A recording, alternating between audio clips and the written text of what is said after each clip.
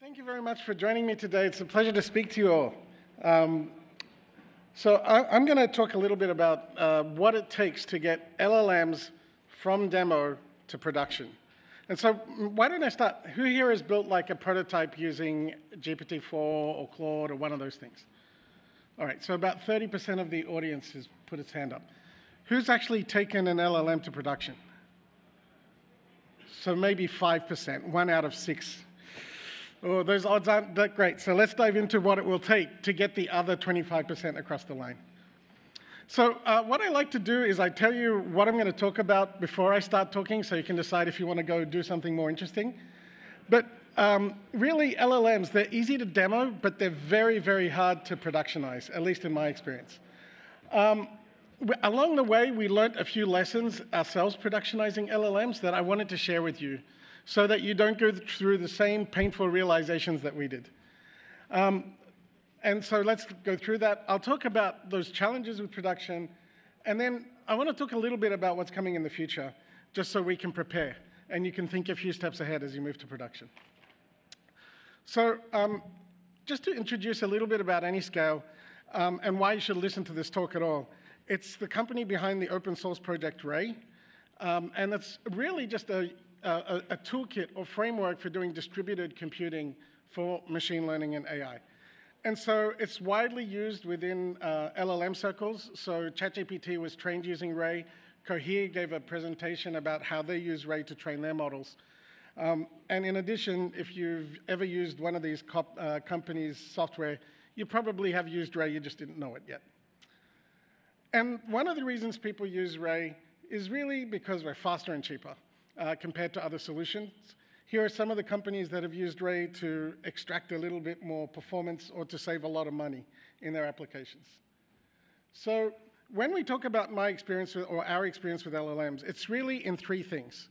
Number 1, we provide LLMs as a service, the Llama models, and I'll talk about that first. Second thing is we actually have LLMs deployed in production to help our users make other LLMs. And make other AI applications. And finally, we've helped our customers deploy on Ray, and that often also involves quite a bit of experience. So I mentioned earlier that we serve LLMs. We serve them for very good prices. We serve the Llama models, so open models, for very cost-effective prices, so $1 per million tokens. That is not like a Silicon Valley subsidy number. We are still like above the, in the red with these numbers. Because we optimize it a lot. We also allow you to fine-tune those APIs. The reason we can do this is because we take the entire stack from the GPU up to PyTorch and everything else, and to clouds, and we optimize the hell out of it.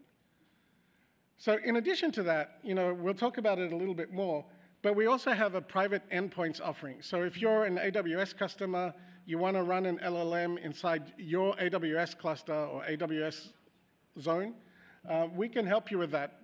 And we're just kind of acting as an efficient way to do that. We're assisting you in running LLMs. And then finally, if you want to go the whole hog, there's something called the AnyScale AI platform, which is a managed version of Ray that adds a whole bunch of features like nice workspaces, and includes integrations with some of the people that we just heard from. So includes LangChain integration, includes Llama Index integration. We have presentations on our website on how to use all of those things. So here's an example of us using an LLM.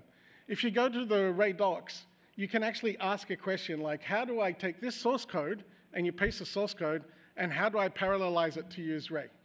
So it's a very, very concrete thing that we've been working on for some time, and it will launch next week if all goes well. The second one is kind of a cute application. So many of you are familiar with Jupyter Notebooks. You'll see that there's a special button there called AnyScale Doctor. So when you click the AnyScale Doctor button, it looks at your context, and it analyzes what you're doing and tries to give you advice. So this first example is very simple. You forgot to install import requests. You click on the AnyScale Doctor button, it goes, oh, you forgot to import requests. Why don't you click on this button, and I'll pip install it for you. And it does the pip install for you. Now, that's an easy example, but here's a more complicated example where there's like 1,000 lines of debugging code. And you can see we run the AnyScale Doctor, and it's crashed. We don't know why. AnyScale doctors diagnosed it and worked out that the cause was because you didn't ask for GPUs when you should have asked for GPUs. So these are examples of us building applications. And then we have users who use AnyScale endpoints or AnyScale AI platform, and we've helped them work out how to do it. So these are companies that have real things in production. RealChar is like a virtual character company, and Merlin is a summarization company. So it's a little Chrome plugin. You click on it, and it summarizes the web page that you're on. So let's talk a little bit about what it takes to go from demo to production. So fortunately today at the AI conference, I was preceded by Jerry and Harrison, and they're wonderful people. They're at the top of the field. And they told you all about how do you do things like use RAG and relevance and how to do that. So I'm not going to recover what they talked about. What I'm going to focus on is the ones below, which is cost, data, vendor lock-in, and deploying LLMs. So I want you to imagine with me that this is the application that you're building. And I want to explain a little bit about why cost and quality are so tricky. So you have, you're a company, you build software for enterprises that allows them to summarize emails for you. So instead of reading through a thread with like 20 emails in it, it has a little summary. Bob said this, Jane said this, whatever else. You've tested this, it works beautifully. You've built it in LangChain or Llama Index. Use GPT-4 with it, it works great. So what are the barriers to you productionizing this wonderful email summarization app? And if someone built this, I would seriously use it, by the way. So this is a hypothetical. So the first problem is that GPT-4 is expensive. And I don't mean just a little bit expensive. I mean really expensive compared to the options. So when you compare GPT-4 to, say, Llama 70, it's about 30 times more expensive. So we ran benchmarks on summarization. Turns out you have to be very careful with doing this because Llama 70 likes tokens much more than OpenAI does, and OpenAI's encoding is more efficient. So, but even if you run the math, you still find it's about 30 times more expensive. So again, I just want you to come with me on this journey. Imagine that you've finished this email application, and it's now time to onboard your company, summarize all the emails that everyone in the company has ever seen. And if you use GPT-4 to do this, it's going to cost you $2,500 per user. So Llama 2, $95, maybe we can manage that. If you think about how much it's going to cost per day, then we're back at the same numbers. Roughly $6 a day for GPT-4 and 19 cents for Llama 2, right? But a legitimate claim here is Llama 2 is not very good, as many people say. And so how can we validate that this cost-saving measure does not adversely impact our quality? Is it possible to save a bucket load of money while simultaneously retaining the quality? So the funny thing is, most LLMs are actually pretty good at summarization. So summarization is one thing that is kind of funny when GPT-3 came out, because people have been trying to work out how to summarize well for years, and then GPT-3 just comes out, and out of the box without anything, basically trumps all of the summary techniques that have been invented up until that time. And in fact, they're so good that generally you can rely on them for coherent, fluent, relevant text. But the key differentiator you find out, if you discover, is actual factual correctness. Is this summary faithful factually to the thing that it's summarizing?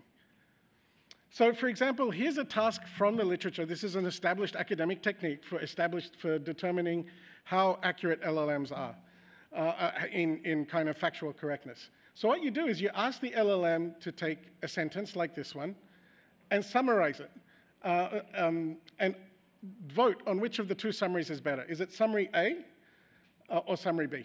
And of course, it's very clear here that the correct summary is summary A, right? Because it's not that there are people shoved in Miliband's head between his ears, right? But this is sometimes one of the outputs that an LLM produces. So when we run this eval, we see some very interesting patterns. Humans are 84% accurate in doing these evals because they rush through it. GPT-4 is, on paper, more accurate than humans, but that's within the bound of error.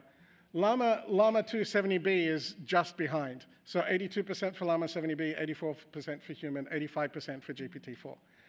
GPT-3.5 Turbo is way behind. and Llama 2 7B and 13B are completely unusable. But that's really interesting, right? There is a tiny decrease in performance, but for a huge reduction in cost, right? So suddenly, we could say, well, we're going to stick with GPT 3.5 Turbo, but that one does show a decrease in quality. So mechanism number one for saving money. Consider open models. Consider other models other than the big companies as you move to production, because cost can be a huge issue. And Merlin is a great example of that. It may not be cost effective if you use larger models. The second one we've talked a little bit and heard a bit about today is power of fine-tuning. So this is a bit counterintuitive, but a small fine-tuned open source model can frequently outperform a very large general model. And it's very important to have the in some cases, but here's a task that we asked an LLM to do. So this is one that is very common. It's converting natural language to SQL. And so the input is basically the human says some natural language, and our goal is to convert that into SQL. And when we ran this test, we found something very interesting. If you just use Llama 2 7B for this task, it only gets 3% accuracy. If you use GPT-4 out of the box, unfine-tuned, it gets about 78% accuracy. But if you fine-tune Llama 2 7B, a model that is, what?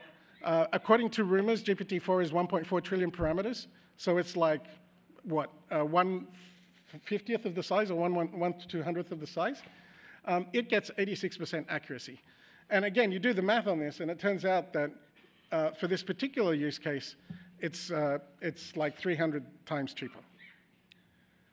So you might think, after talking about this, that it's all sunshine and rainbows, and you should use open source models for everything, and OpenAI's future is gone, or whatever else. But that's not the reality of it, right? The problem is not the APIs, because all of the companies that are providing open source interfaces now basically offer an OpenAI compatible API. It takes you about 5 seconds to move from GPT-4 to Llama 2. You got to just change a few environment variables and change the name of the model that you're loading. But there's a few things that kind of crop up. ChatGPT is really good at following instructions. It does what you tell it to do, and I'll give you an example next. Llama 2, in general, in my experience, is not very good at following instructions. It does not do what you tell it to do. And the reason, my hypothesis for this, is that OpenAI, their secret sauce is actually the reinforcement through human feedback. They have thousands of labelers around the world that take the output and refine it. And they then use that through a process called RLHF to fine-tune it and to make it even better. So we still end up using GPT-4 a lot. We use it for evaluations because it's like the best grader that we know and the most reliable grader. And sometimes we use it for hard queries as well. So let me give you an example of what I mean by open source models, at least the ones that I've seen, are not very good at following instructions. So remember that example I gave you before? You give it like a phrase and then A or B. And you ask it, please tell me, is it A or B? And sure enough, GPT-4 tells you A. At most, it will say something like answer :A. But it's not going to give you an essay, which is exactly what Llama 2 70B gives you. And remember, you're paying per token, so this is costing you real money when it does this, right? Now, it's all very, I mean, you read it and you go, yeah, that's great for reasoning, but it's still very, it's still not following instructions exactly. Does anybody want to guess how we solved the problem with Llama 2 70B? All right. We tried that, it didn't work. We used another LLM that parses the output from the first LLM to decide if the output was A or B. So there's that. There's also two missing features, I think, that are really critical. One of those is context windows. And this is one where there's a company called Anthropic that has context windows affect how much data you can feed into the LLM. And right now, the leading company in this is Anthropic, and they have 100,000 token context windows. Whereas the Llama 2 models tend to have 4 or 16, depending on which one you use, 4 or 16,000. The other one is function templates. And this is a beautiful feature that OpenAI has created. So say you want to convert something like, I'd like to book a flight from SF to Boston, into something you can actually hit a database with. What OpenAI allows you to do is basically define the format of that, like this. And then it guarantees that the output adheres to that format. When I showed you AnyScale Doctor earlier, I talked to Sufyan, who's the engineer who built AnyScale Doctor, and he started prototyping on GPT-4, which is actually a piece of advice I'll come back to at the end. And he had to transition to Llama 2, again, for cost reasons. And the thing he most missed was this feature, the function templates. Now, the good news is people are working on adding this to open source, so it won't be long before we have this in open source. But this is a pattern we'll see. Open source will always lag a little bit, right? There's not multimodal models like there are. Yesterday, OpenAI released something with multimodal support. That's not going to immediately be available in open source at the same quality level. And so you get this very nice thing that you get with the product with like OpenAI and GPT-4 that you don't get necessarily with open source models. Another question is data and privacy. So one of the concerns when you go to production, we talked earlier about the hypothetical example of the email app, the email summarizer. How comfortable are you sending all of your emails from your own machine and your own company intranet over to OpenAI? And customers have come to us expressing concerns, even if OpenAI gives assurances to the contrary. Do you have to tell your customers that you are sending their data to OpenAI? And maybe you even have legal restrictions. So the second thing is when it actually comes to deploying LLMs, you may not want to go with OpenAI. We've spoken to several companies that are just like, whatever you do, it's got to be on-prem. Our data never leaves on-prem. Or other companies that say, it's fine in the cloud, but we never want our data to leave our cloud. So you're going to have to make some decisions about which is better, right? And we're going to dive into the deployment question next. But really, this is kind of maybe a convenient chart to kind of decide which you're going to go with, right? Open models do give you more variety. There's more models. There's customized versions for open source. You can fine-tune the models. And the deployment opportunities also give you more ways to handle flexibility and firing.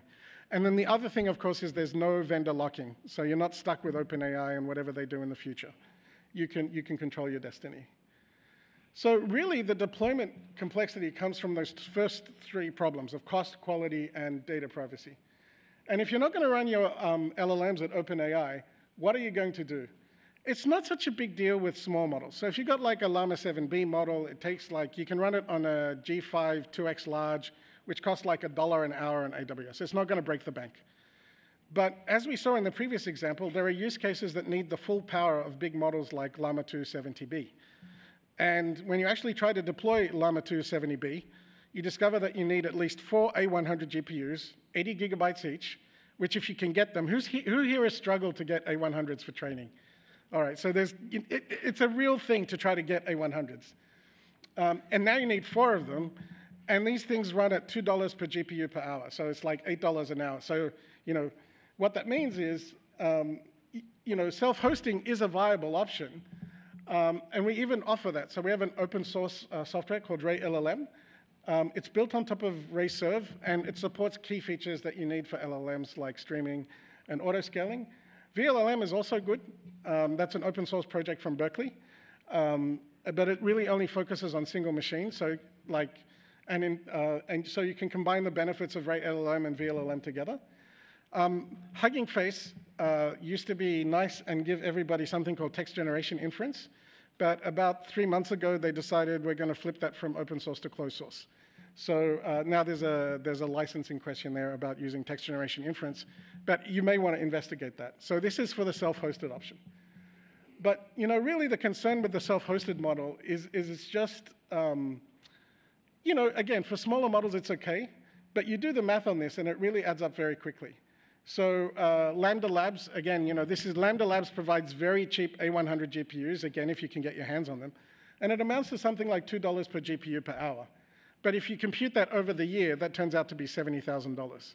So for it to even be break even or close to break even, you've got to be running like 70 billion tokens a year across your company. And maybe you have that company, maybe you are that company, and that's the right choice for you. But you also need an engineer to kind of tend to this thing, which is also annoying. So the second alternative is something that we offer, but we're not the only people who offer it, is something called AnyScale private endpoints.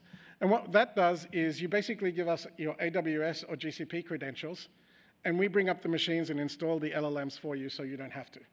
And it goes to, you pay Amazon for the machines, and you pay us a little bit of a premium for managing the machines for you. And then you get all of these nice features like observability and auto-scaling. And auto-scaling is a big deal because, when these LLMs run out of steam, it's not pretty.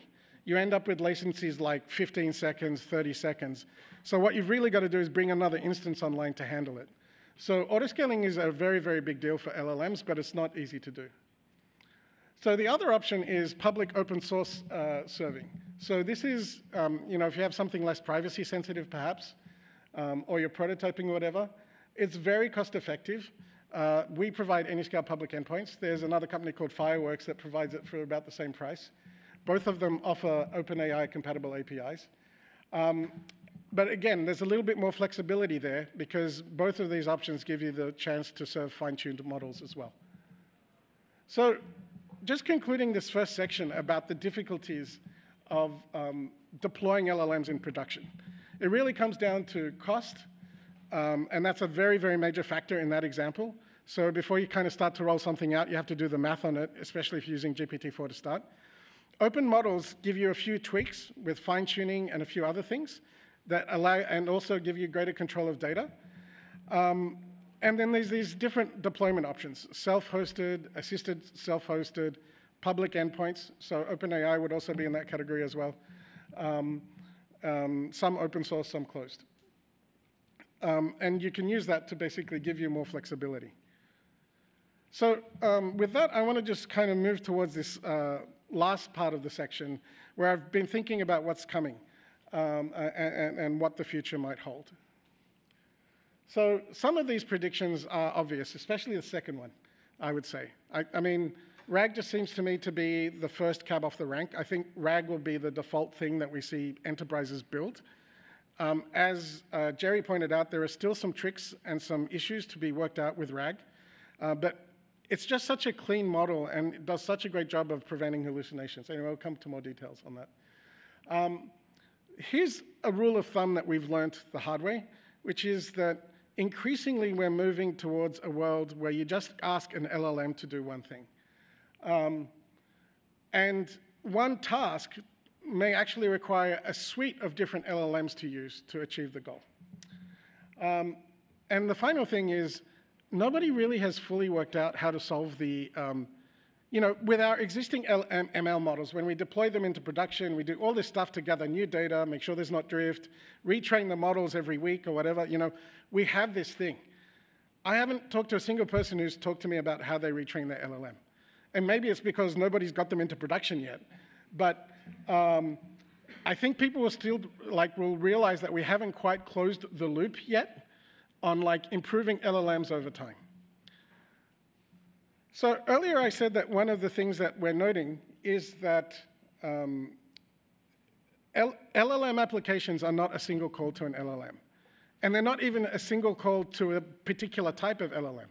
So earlier on, I talked to you about AnyScale Doctor. So this is in-context help in your Jupyter notebook when something crashes. You click on it, it does some lookup, it suggests some fixes, and it even applies some fixes in some cases.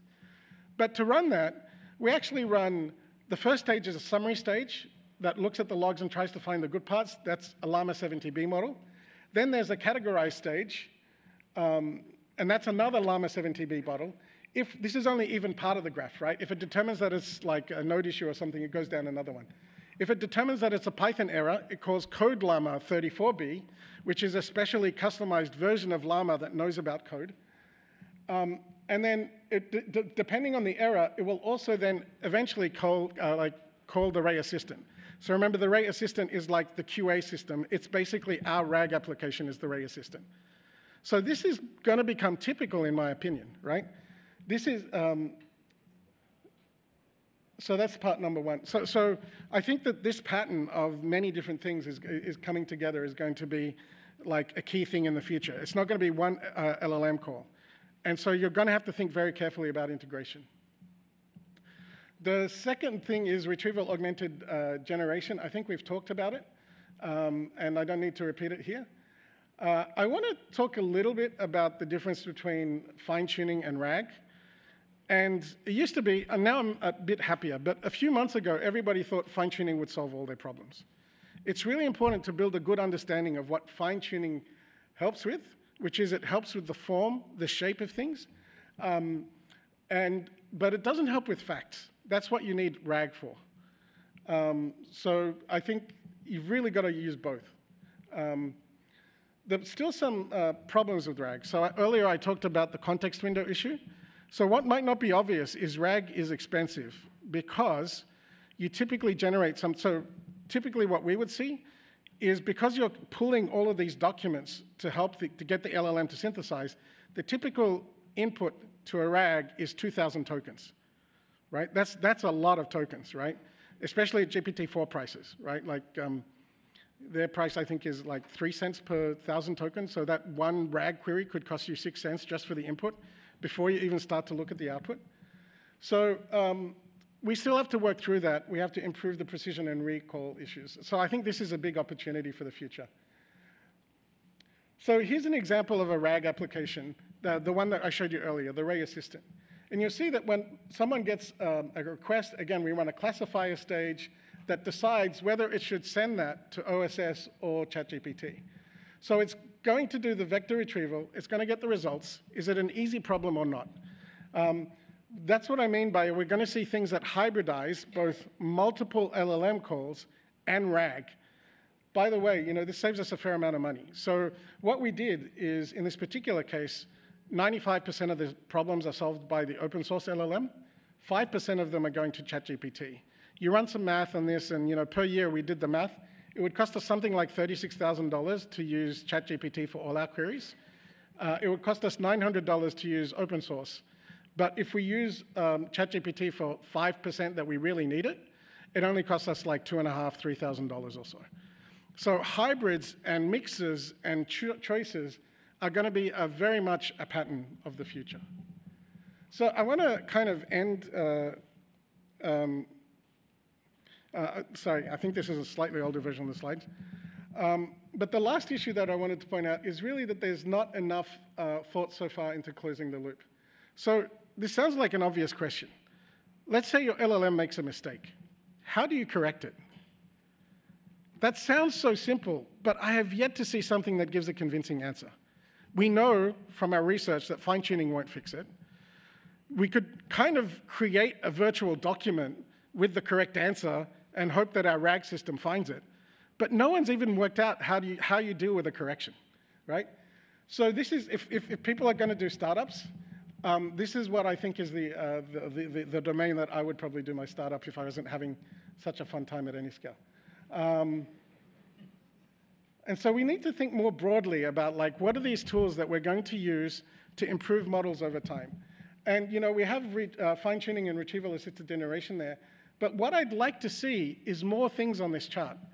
Because it doesn't always, I still feel like we don't have enough tools. And RLHF is something that basically there's only a handful of companies that know how to do.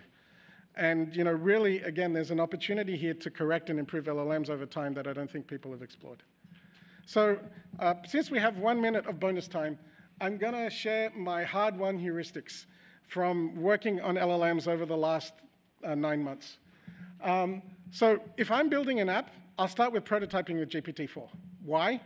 Because if it doesn't work with GPT-4, it ain't going to work with anything, basically. You're going to have to wait for GPT-5, right?